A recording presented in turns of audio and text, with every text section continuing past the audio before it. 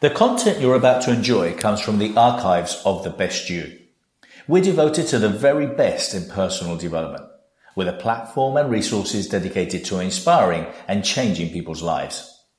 At The Best You, we work with the world's leading writers and trainers on the evolution of the self, and people whose journeys have been affected by their work and words. For more information, go to www.thebestyou.co.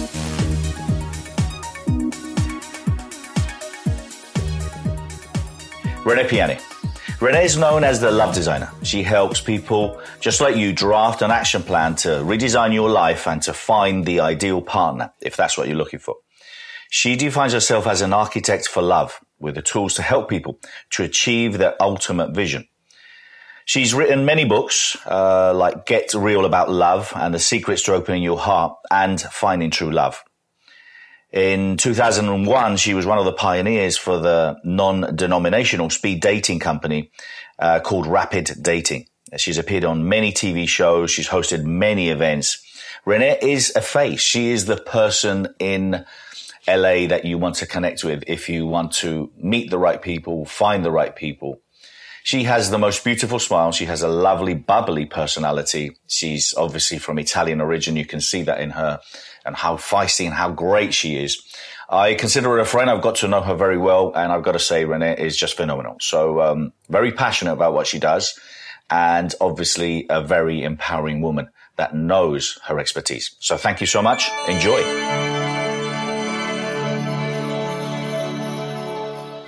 Hi, I'm Bernardo Moya and welcome. I'm filming live from LA and today I have the great pleasure of interviewing Renee Piane, who is the love designer. And she's a coach, an author, and a TV and radio personality. Yes, I am. Renee, thank you so much for being here. I'm honored to be here. I've been reading about you. You're one busy man helping everyone in the world, and I'm honored to be here. Thank you so much. We're trying. Tell me a little bit about yourself. Where were you born? What was your early years like? Well, I'm 100% Italian, and I come from a catering restaurateur family. My father catered to brides and started at a very young age. So I was around bringing people together for love and food, and in the hind sights of Leo Buscaglia. I don't know if you know him as an author, but he was a famous love author. My father used to read us books about love, and my parents were very passionate people, and we put families and people together to celebrate life. So I grew up that way. And when my friends used to come over, they'd be like, this is how you live? Like, it's like abundance in food and celebration and, you know, just, it was a really wonderful way to grow up. Very Italian, very Latin kind of way of living. Yeah. But when it came to love, when men came there, it was like, you touch my daughter and I'll kill you, you know? So it was hard to navigate that. But my dad teases me, you know, it took you long enough, right? So, and then I ended up in that business for a while, which, the bridal, you know, getting brides prepared and also the beauty industry and public speaking. Tell me about your early years. What was school like for you? Did you enjoy it? I loved school. I was sort of the party planner. The nuns used to bring me in and say, there's a shy girl. Could you take her and integrate her into the group? And I used to do theater and plays and music and singing and dancing and all that since I was a young girl. So I was always entertaining people, and because my parents were that way. So the nuns, I was kind of a rebel in school. And then I always say, if the nuns could see me now, you know. So it's a wonderful thing to be brought up that way, but I was kind of a rebel for the Catholic religion because I didn't like all the guilt and the pressure, you know. So, but I am a spiritual person, and you know, I feel that my work now has been led by the higher powers to help people to have more fun and to open up their hearts to love and community. And that's what's missing here in LA. So was there anyone that inspired you in your early years? I would have to say probably my father and my mother. And also I read How to Win Friends and Influence People when I was a very, very young girl. And I really believe that was the beginning of my learning how to build rapport and connect with people even at a young age. And I recommend that book to everyone. And I read it. It's a great book. I have, have a lot of mentors and people that I admire. And Leo Buscaglia was one of them. If you look him up, he was the first professor to teach love at UCLA. Wow. And he won all sorts of awards and wrote hundreds of books. And then I met him at SAG-AFTRA for some night he was presenting. And when I saw him, I said, I'm taking over where you left off. And he goes, you do that, girl. And I said, okay. So he was one of my role models as well. And what was your first real job as such? My first real job was in the catering business. I used to help my mother prepare tea sandwiches and, designing food. So I was into that. And then all of my cousins and aunts were all beauticians and, people in the beauty industry. So I started working for my cousin Madeline and her husband when I was young. I was about 15. And I just had a natural knack to take people and reinvent them, even at the salon, and mainly talk to them about their problems.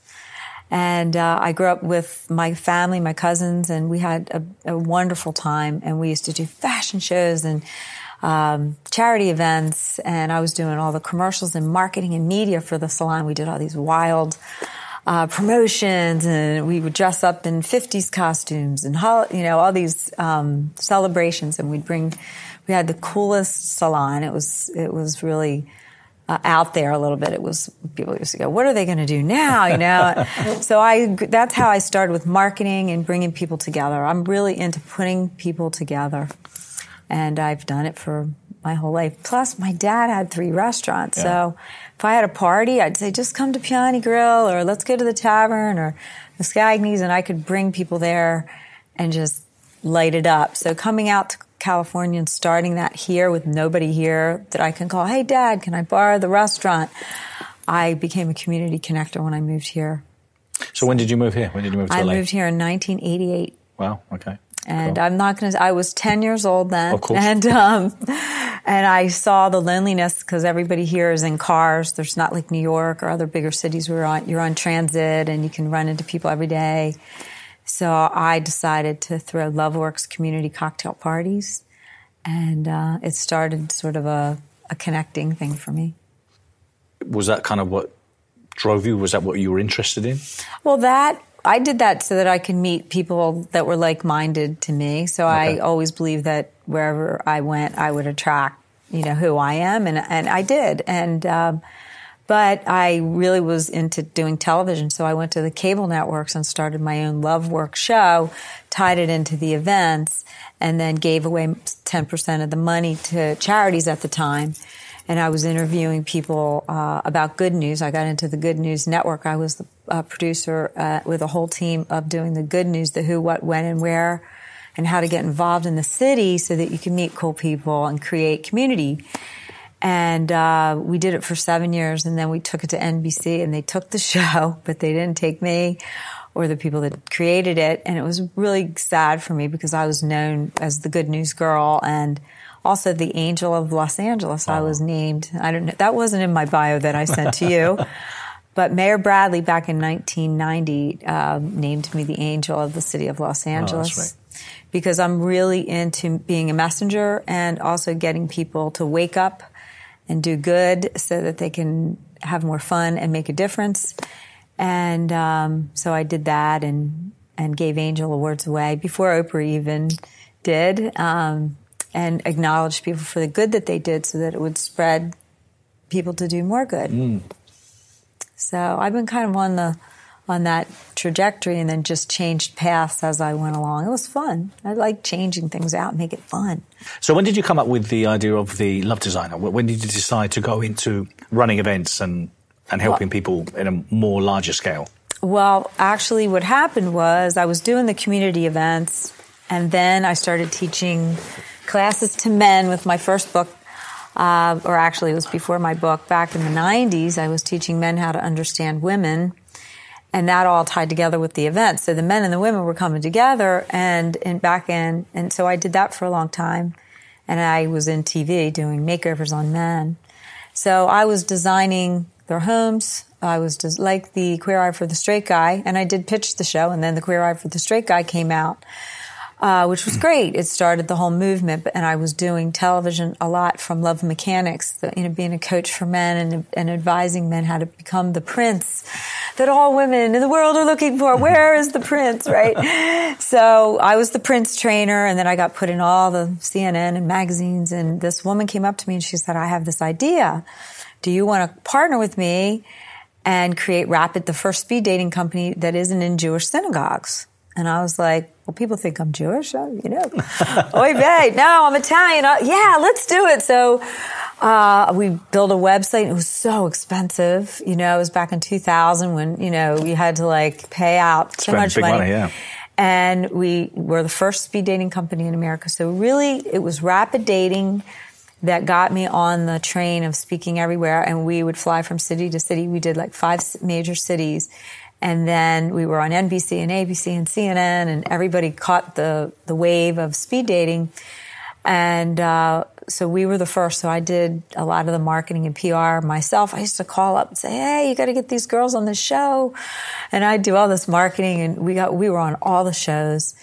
And it was very exciting, but it took over my whole life. And what the best part of it was that I got to see the different generations date, 20s, 30s, 40s, and 50s and up, and how everybody was wired from that time zone that they were born in, and that all people date differently. And then you combine that with all the nationalities that I'm around. It led me into my next generation of work, because it was like a study of their minds and the way they were wired about love based on their nationalities and where they were from.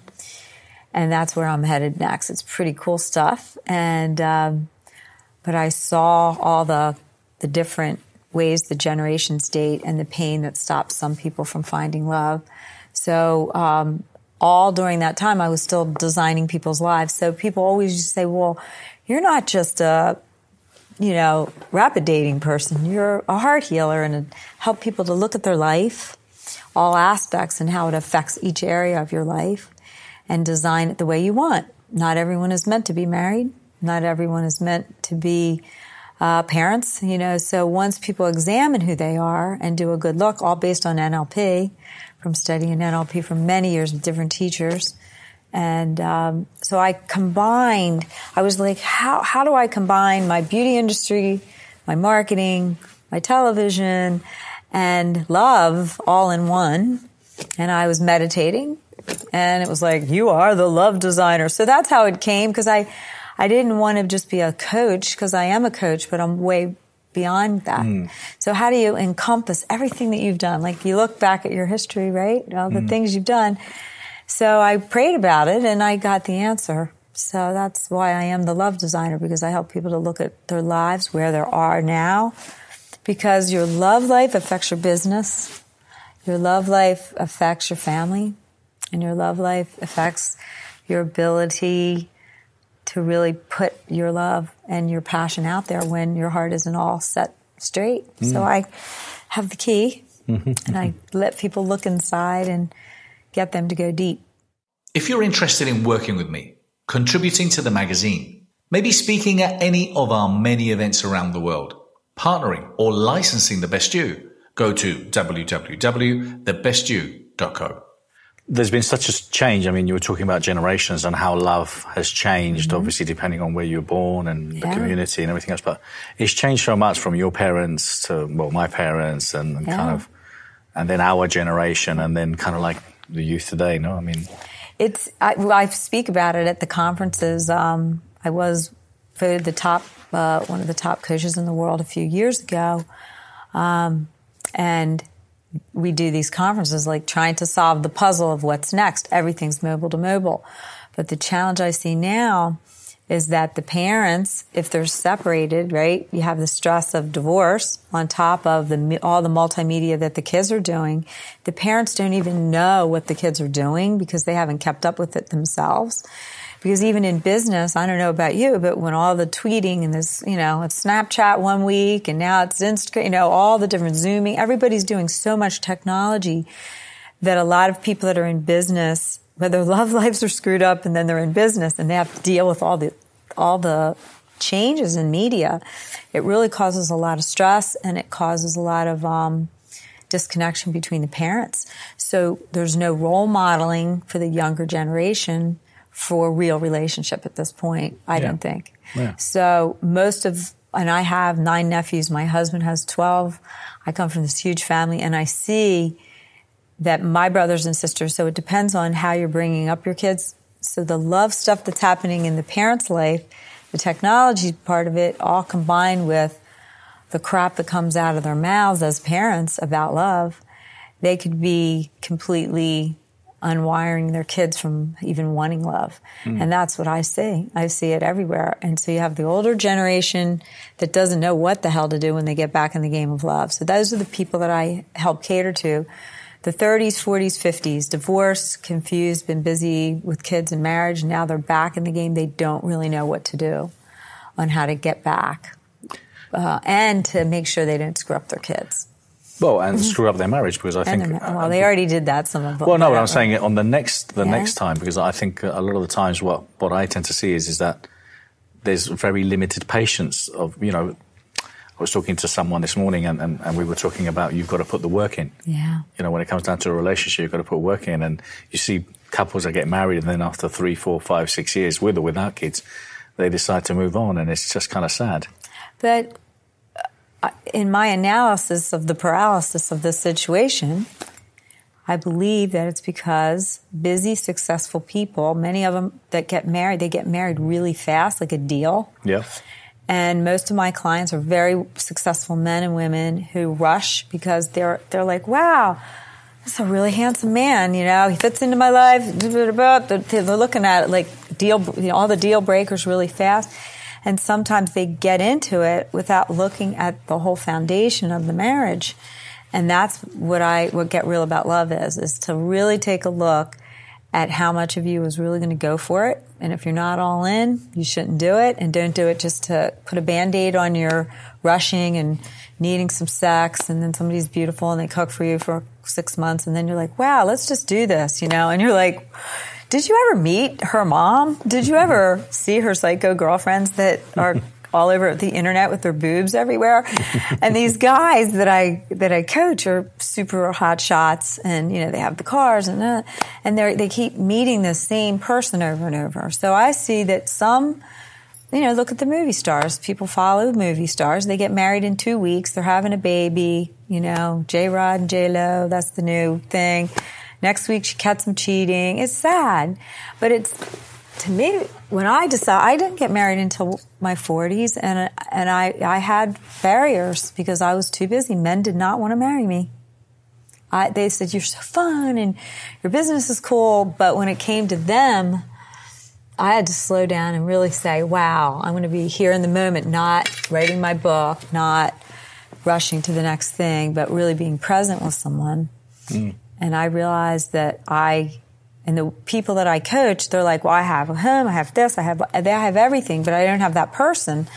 And I said, you don't even have time to think about what that person would be like in your life. Does somebody really want that life? What is your life? Can you explain your life? I can. So when I met my husband, I said, if you don't want to share me with the world to spread love, I would like us to represent love, to be the kind of couple that people would like to follow. And that's what that's my next evolution. Get Real About Love is part of the Love Designer brand, to then do all the topics about love. And marriage is one. Friendship is one. We don't even have times for our friends. So people that get divorced, I think, they're not they're not looking at the whole foundation as like a building block for your life, to look at where a person came from. Right? We were talking about... I mentioned how important it is to have a support group, a coach, a mentor, someone that helps you, because I know there's a lot of people out there that, they're trying to find love, they've got low self-esteem, lack of confidence, and I don't know, they might think it's too late. What's your thoughts on seeking help?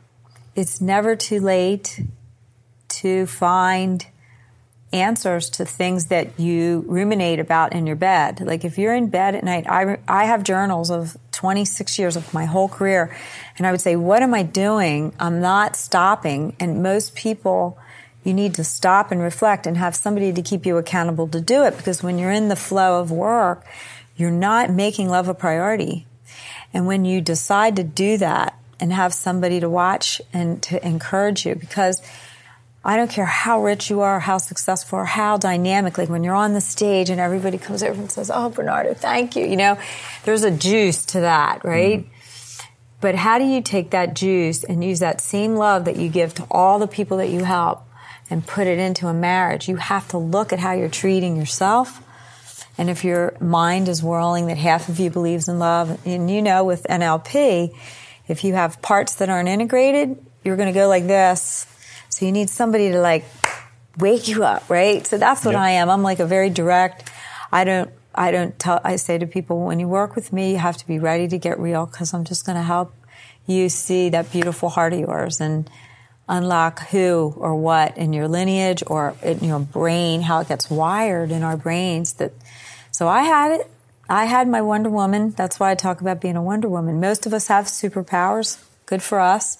But I don't care how super powerful we are. At the end of the day, love became my priority, and then I manifested it. And now that I have it, I've been with my husband 15 years, and he's a Superman, and he flies around helping people automating healthcare. So he was my match. But we carve out sacred moments that are just ours, and that's what we're doing tomorrow. We're leaving tomorrow to go on a 12-day vacation to be with our families and fathers and to give love to the people that we honor and respect the most, and to be with family. But people are going like this, and they don't even have time to stop. So I wake them up. Even if you did nothing else, you should read Get Real About Love, because it'll wake you up to the patterns, and I call it love loops. Love loops, that you keep doing the same thing, and you call somebody, I keep meeting the same person, because you're the same person. I had to stop and look at myself and say, would I want to marry me? Like, would I be the best wife for somebody right now? And at that moment when I was writing books and doing all the things, it wouldn't have been the best time for me to be a wife, but now it is. So, to find out more about our latest projects, get a free coaching lesson, or download my book, go to www.bernardo-moya.com.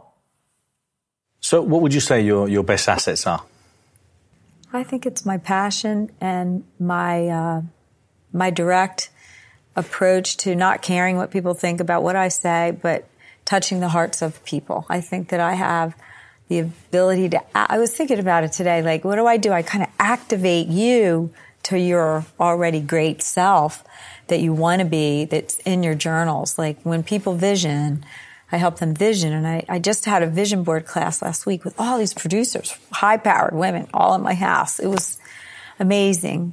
And they all were like, had these big visions, and none of them had their pictures on there, and none of them had words to describe how they wanted to feel or be. And many of the pictures were them alone. And I said, your pictures of you are all alone. There's nobody in this life. Like, what are you doing? And when I pictured my life, I love people. I love connecting people. That's my other gift, is connecting people, not just for love, but for the things they need to find love and to have an amazing, extraordinary life. So I'm really combining it. It's designing all aspects of your life, because love is the core for me. You've reinvented yourself several times, or rejiggled your brand. Yeah. And how important is learning? Because obviously the whole process of what you've done is learn and just... So how important is learning for you?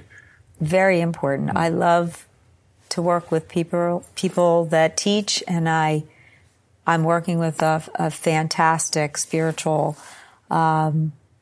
psychotherapist who's aligned with what I do, but she's more on the holistic end, and I've been wanting to work with somebody always studying about the lineage, DNA. That's my new thing right now.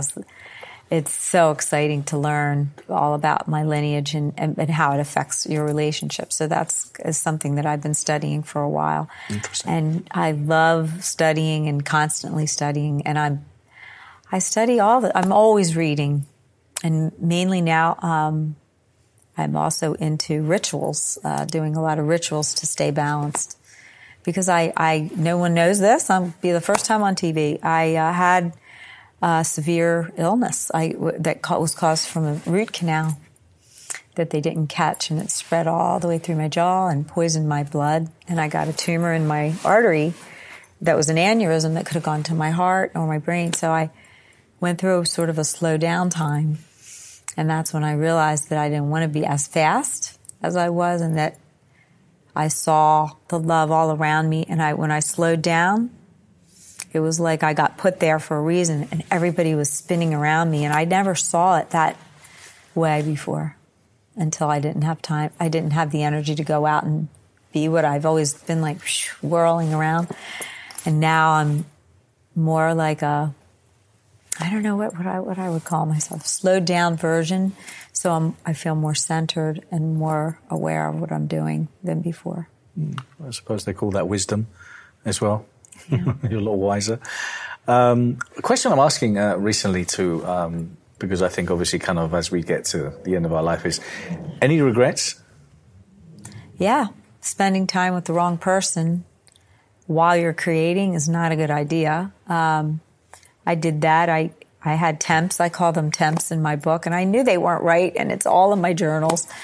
And I had, had my soul part of me going, don't do this, and the other part going, oh hell, I'm a little lonely. Why not, right? So Sometimes those people are wonderful, and they've become a key part of my life.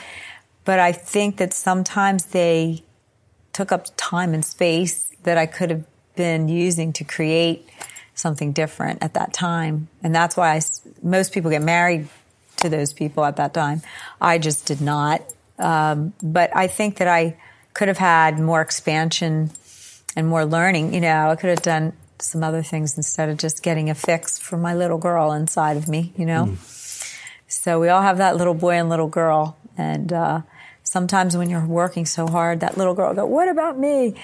The man in you, the little boy in you going, God, I just could use some TLC right now. And you call in the TLC without the other parts, So you have to be careful. I think women sometimes get more attached, when they're with a lover during that time. And I got attached to people that I knew weren't long run soulmates for me or work life partners for me. So I didn't have children, but I do have a lot of children in my life, and my husband has a son. And I think I always kind of knew that I would be a stepmother rather than being an actual mother. But I feel that, now I'm here mothering other people and leading them with love, the same as if it were my children. I think that the younger generation needs some guidance on how to be an entrepreneur and have a happy marriage. Mm. Talking about entrepreneurship, I mean, nowadays, what do you think are the essential assets? Because, I mean, some people may have lost their job in their late 40s, 50s, or they're trying to start all over again, or someone has just come out of uni. What do you think the best assets are in order to have or become kind of successful or become a good entrepreneur? What do you think the essential assets are? First of all, you have to really be patient because and you have to have a plan. I actually had maps, vision boards, really. I had visions of all the things that I've done and what I'm doing now. So I think you have to have a vision and a mission, number one. And then once your mission is clear and people ask you what you're doing, you say, well, I'm creating an online company, or I'm, going to be a speaker and an author. And then network and find people that you admire and follow them and ask them for help. I have mentored quite a few people, and I think that's it is a part of my next step to mentor younger people, because they always say, how did you create that when there wasn't the internet? The people that are out there now have so many easier roads than people in our age group, I guess you could say, that started things without the ease and grace of the internet and the talent that is out there and the less expensive. You can whip something together, but if you don't have the foundation and a team, you have to have a team. And I'm creating that whole, production team again because I want to do television again. And now I'm just changing it out to have fun, But if it's not fun, if you really don't have a passion for it and you just see people doing it, so you're rushing to do something, really think about what you're doing and vision it out. So that's what I would say. That's great advice. So you just said briefly, what does the future hold for you? What's happening, Renee? So many things. Speaking at your conference, I hope.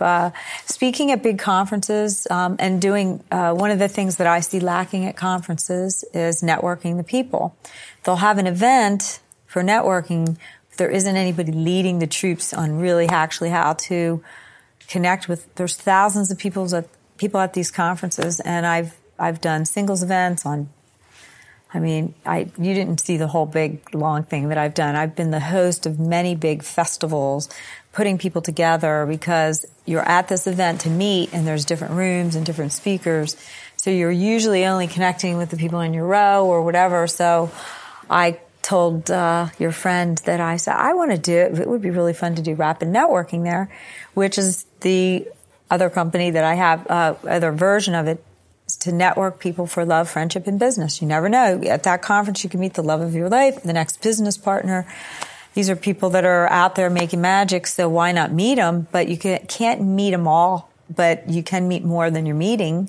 So in the beginning of the conference, I just was at the Conscious Life Expo. We did, they put it at the end, and I said, you should put me at the beginning, because people need to meet here because they're in rooms everywhere. So they did it, and then I'm like, oh, we should have put you at the beginning. I said, well, we'll do it next year.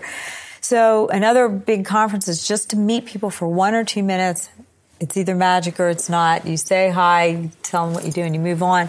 But I give people directions on how to effectively network and follow up and what to do, and then I make it happen in the beginning of a conference. And I want to do that. And I'm also working internationally with some big companies and sponsors to do classes for younger women and men in different countries.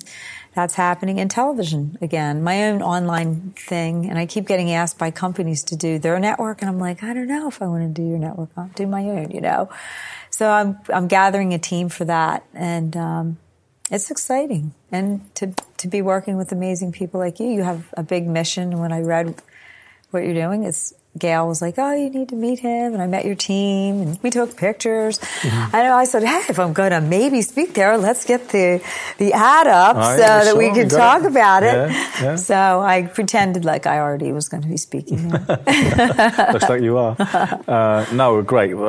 Very, very fascinating and interesting, all the stuff that you're doing, and to see how much you've still got planned ahead of you. So many, many, many years from now, what would you like your legacy to be? Oh, that I connected people. And when I meet people that I have put together or helped to stay together or got back together, like a couple that is getting married this weekend. They were going to break up, and the girl was all upset, and now they're getting married. So they came to my engagement party and said, thank you for making us look at to getting real with each other about our lives and what we wanted. And we decided that we want to do this together, thanks to you. But they were both had fear from being hurt.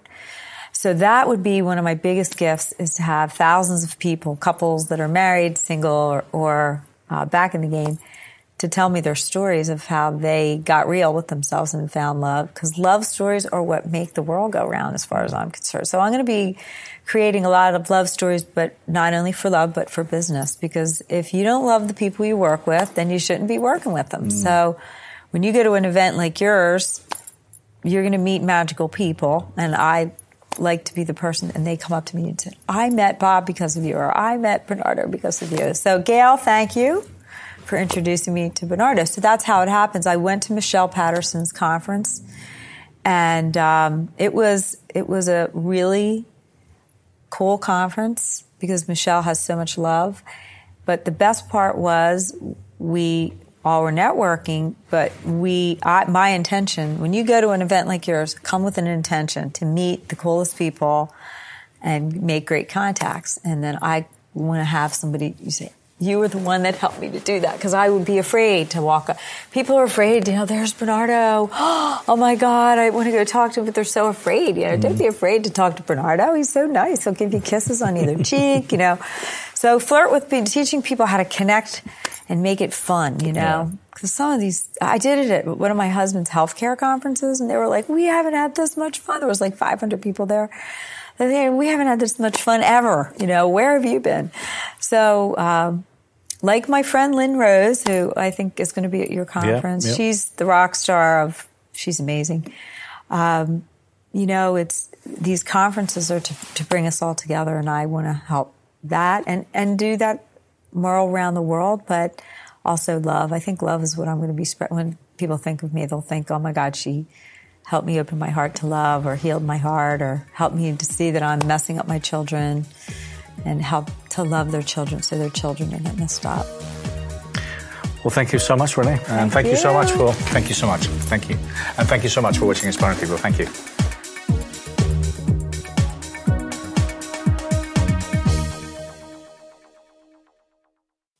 For more information, go to www.thebestyou.co.